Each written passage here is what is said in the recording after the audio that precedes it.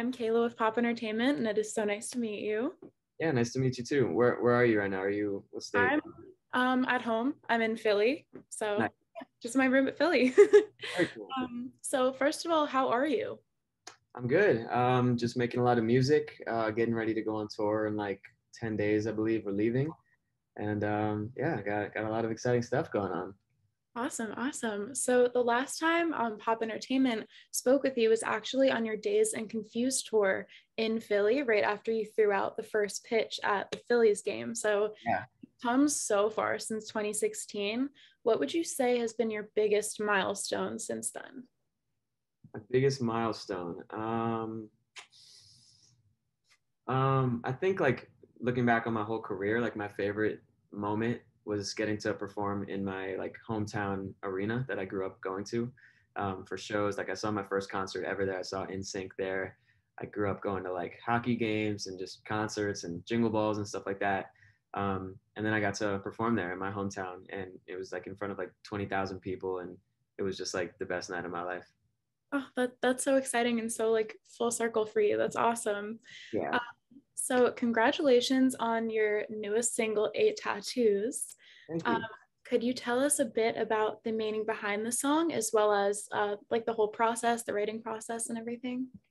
Yeah, I wrote that song a couple months ago with my friends Brett Truitt and Alex Wilk, and yeah, the song is really just about kind of like using the tattoos to like measure like the growth and the changes that have happened in your life over the last decade, and it's kind of more towards like the kids that I haven't seen like since high school. Just saying like, obviously it's not about the tattoos. The tattoos is more of a metaphor, but it's just about how like I wonder if you'd recognize the person who I am today compared to like the person you knew back in high school, because I'm completely different. I have, I literally am just like night and day different, as I'm sure you are and most people are. But yeah, I think it's just a really cool song about changing in good ways and bad ways, and just but also hoping that those people that you remember from 10 years ago haven't changed too much, because you kind of like them, you like them that way, and you kind of just hope that people don't change, even though you know that you have as well. Right.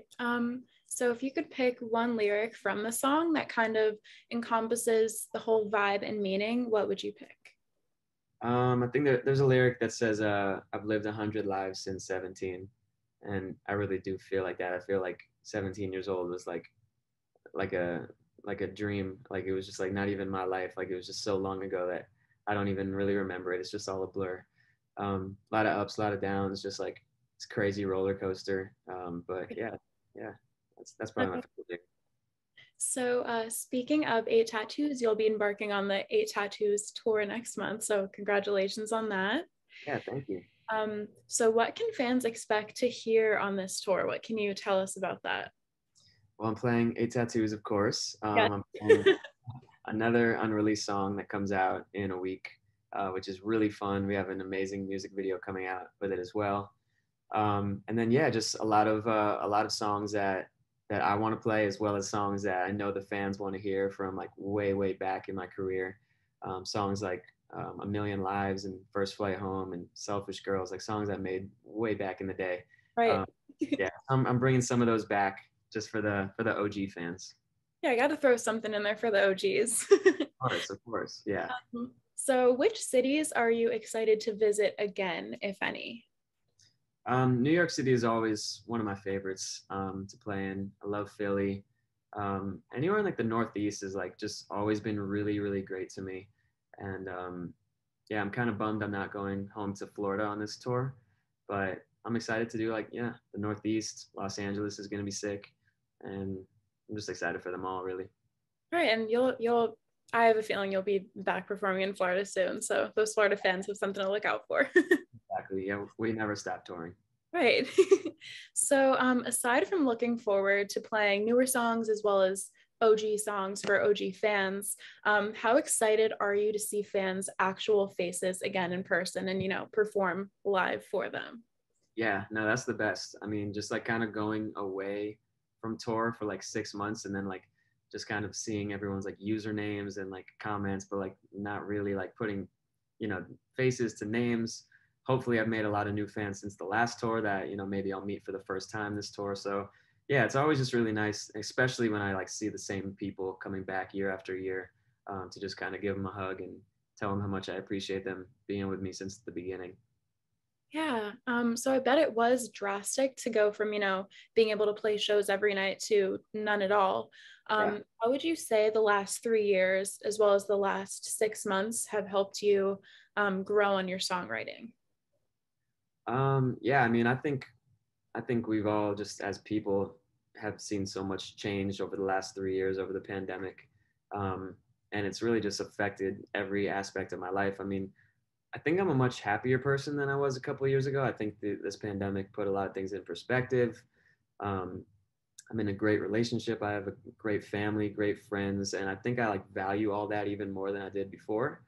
Um, and that all kind of just spills into my mood, my the vibe that I'm feeling throughout the day, and that spills into the songwriting. So um, yeah, I wouldn't say like my songwriting has like drastically changed, but I just think I'm whatever I'm feeling, which is for the most part really positive, is all just kind of spilling into my songwriting. Well, that's really awesome to hear. I'm glad everything is going great for you. Yeah, thank you. So, who would you say are your biggest songwriting influences, and have they changed over time or stayed the same throughout the years? Pretty much stayed the same. John Mayer and John Bellion are just like two people who, even though they're very opposite, I just like completely am inspired by like every single thing that they release. John Bellion in terms of like his super left field creativity. Um, John Mayer in terms of just like his really emotional lyrics and guitar licks. Yeah, I just kind of pull certain elements from both of them in almost every song that I write. Right. You can definitely hear those influences throughout your music, which is kind of cool. So, what is the best piece of advice that you were ever given? This can be, regarding performing, life, or whatever. My dad has always told me I used to play baseball before I got into music. I thought I was going to be a professional baseball player one day, but then I didn't grow up to be big and strong like everybody else, so I couldn't hit the ball as far. So I'm like, okay, maybe I'll make music.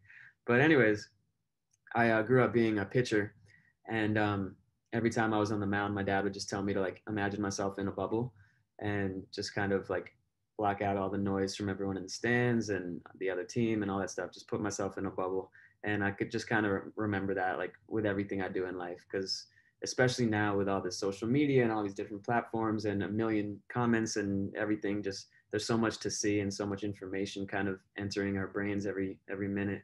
Um, Sometimes I just have to remind myself to kind of ground myself and just put myself in that bubble of what's really important. Yeah, that's definitely super special and important to keep with you. So, do you have any advice for anyone who is wanting to pursue music as their career? Any advice? I would say make the music that only you want to make. Don't try to make music that you think other people will like. Just make music that you will like.